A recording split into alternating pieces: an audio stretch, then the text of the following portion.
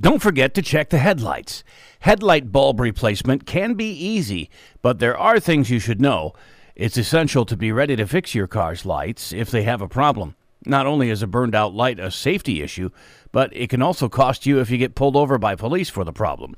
If you notice an issue with the headlights on your vehicle, make sure to bring it in so we can inspect them. If needed, we can replace the headlight or taillight. This can help with the safety of your vehicle. Replacing the headlight bulb on the vehicle. Headlight bulb replacement on an older vehicle usually meant replacing the whole headlamp assembly. On modern cars, that's no longer that way. Manufacturers have been using halogen bulbs that are separately replaceable for many years.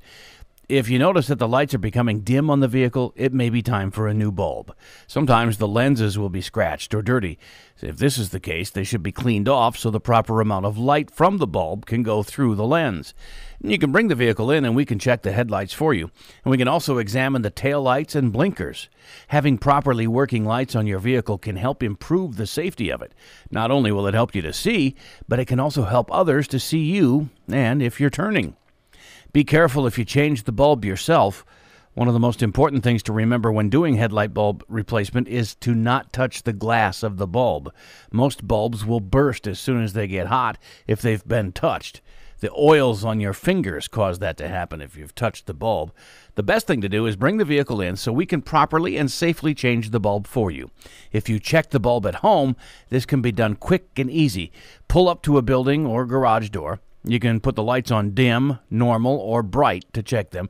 This is also a great time to check the placement of the beam to ensure they're aligned properly. You can also turn the blinker on and walk around the vehicle to make sure that they're all working. If one turn signal does not work, it could indicate a fuse has gone out. And clear off any snow that could cover them. Before you drive, make sure to clear off any snow that might be on the headlights. This is important because it can allow you better visibility when you drive.